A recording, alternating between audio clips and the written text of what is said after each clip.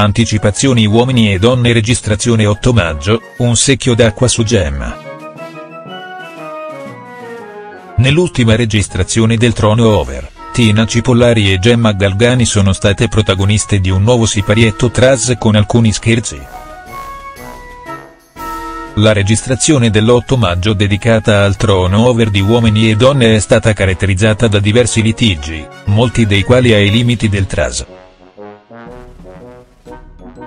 E mentre il pubblico del programma si interroga in merito all'esistenza di un copione all'interno del parterre, come affermato dal sito Dagospia, un tradizionale scontro ha avuto ampio spazio anche nell'appuntamento in studio di qualche giorno fa.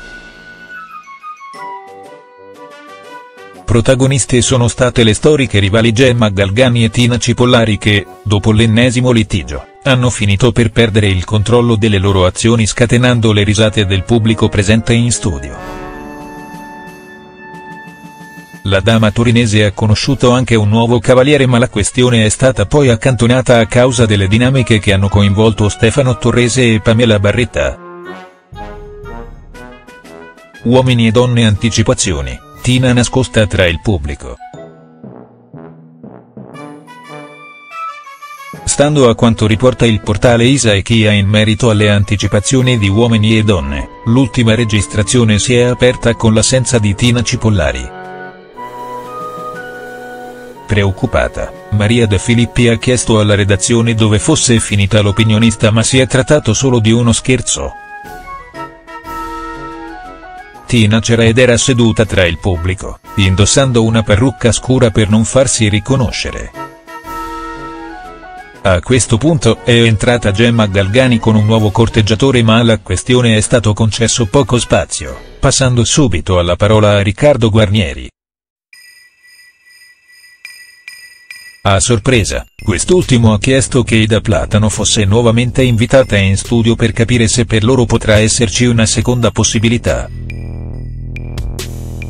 Ida, in effetti c'era, anche se ha preferito non prendere subito posizione. La dama ha deciso di non dare risposte affrettate e riflettere con calma.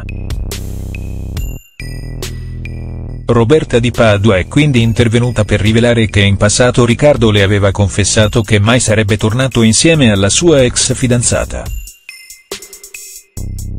Trono Over, un secchio d'acqua su Gemma.